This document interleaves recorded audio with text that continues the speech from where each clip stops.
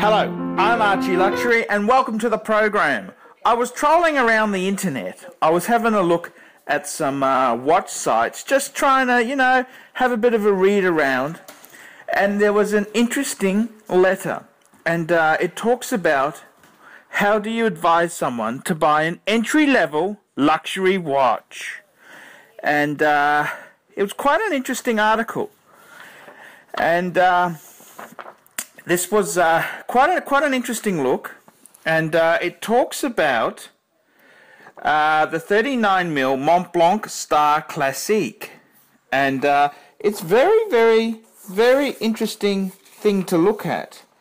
And it used a pseudonym. It was saying this is for his friend Larry the Lounge Lizard, and it was a very interesting article, and I'll just read you. This was from Purist Pro,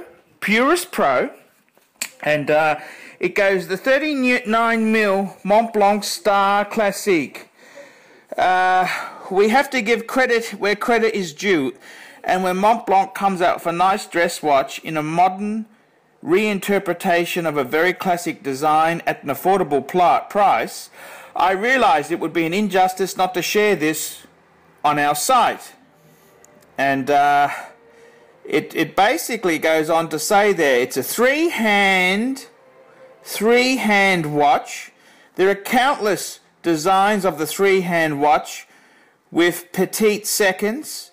But I recently decided I really like simple, symmetrical, clean and classic designs. What comes to mind? In no particular order, the Chopard LUC, XPS, Patek, Philippe 5196 and 5116, Lange 1815, Vacheron Constantin Patrimony Traditionnel, and other classic designs. And it was really good. But the interesting thing is, it goes on to say, it says, but wait, what did all these have in common? Well, for one thing, they're near or above the $20,000 price range. They're all in gold, they're all hand wound, and while that may not be a problem for many people on Purist Pro, it's a stretch for many individuals.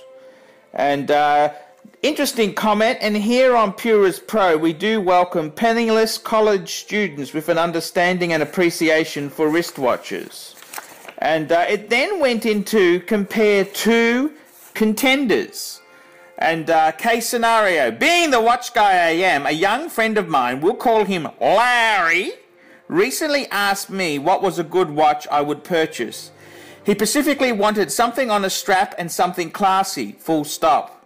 That was all he stipulated at the time. Later, as he was educated about watches, he would find out he had more requirements regarding size, case material, reliability, serviceability, price, and whether he wanted quartz, hand-wound, or automatic. It took a while to get it all out of Larry, but after some painful prying, Larry's final requirements were on a leather strap, dressier design but classic, size, larger, more modern, over 36mm, but below 42mm to remain dressy.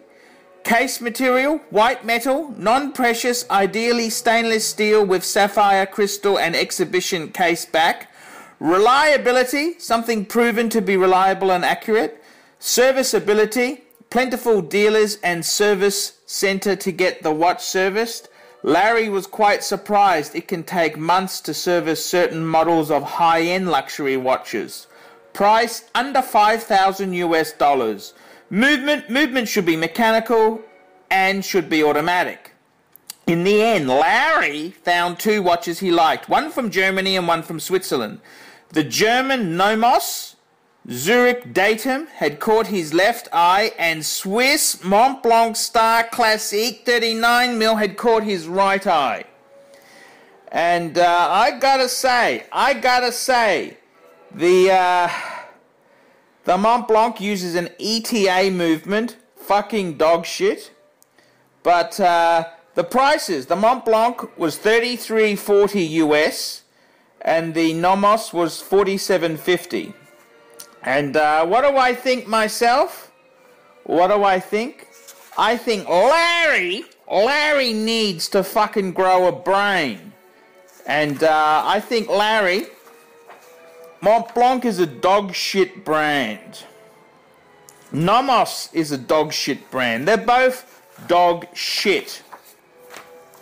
It's like your penis. You would like a really long, girthy fucker, but the reality is, Larry, that you just ain't got it. So my advice to you would be to go for a smaller, classic dress watch from a big, heavy-hitting brand. Big, heavy-hitting brand. And there can be no finer than a Vacheron. And I was having a look around the net, because how would I advise young Larry, what would I advise him to buy? And it's a really interesting question, because Larry, this is the first watch Larry gets, and this is going to shape his collection. It's going to ground him. And it's very important that Larry doesn't get stuck with an absolute piece of dog shit. Because if Larry gets stuck with a stinker, he ain't going to be terribly happy. And that's the thing, really. You got to be so careful. If you're going to get stuck with a stinker, man, it's not going to be a good look to have at all. And my advice was, look, Brisbane Vintage Watches had a nice pre-owned Vacheron, and it was under the $5,000 mark. Now, on the downside, it was a wee bit small. That's the only negative, is that it is a wee bit small. But just like Larry's wallet, which is used to being small, you know, you've got to live within your means, Larry. And Archie's learnt that lesson the hard way.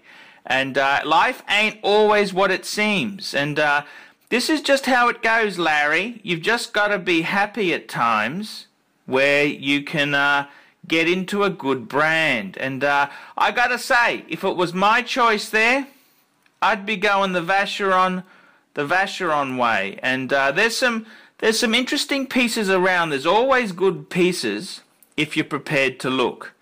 And that's my view there on the topic. I'm Archie Luxury. Tell me what you think.